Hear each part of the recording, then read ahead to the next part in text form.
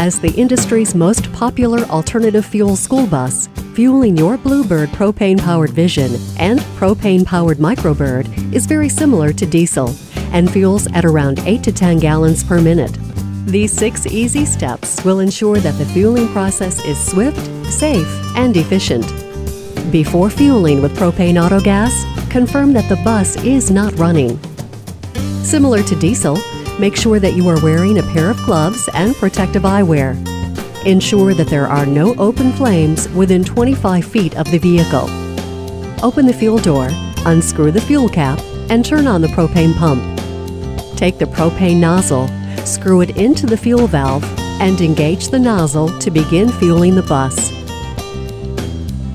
When the tank is full, the nozzle will stop. Unscrew the nozzle and do not be alarmed if pressure is released from the valve. Replace with the fuel cap and close the door. Remember to turn off the propane pump when you're finished fueling. Your Bluebird propane-powered school bus is now ready to begin its route. For more information on Bluebird's popular line of propane-powered school buses, visit your local Bluebird dealer.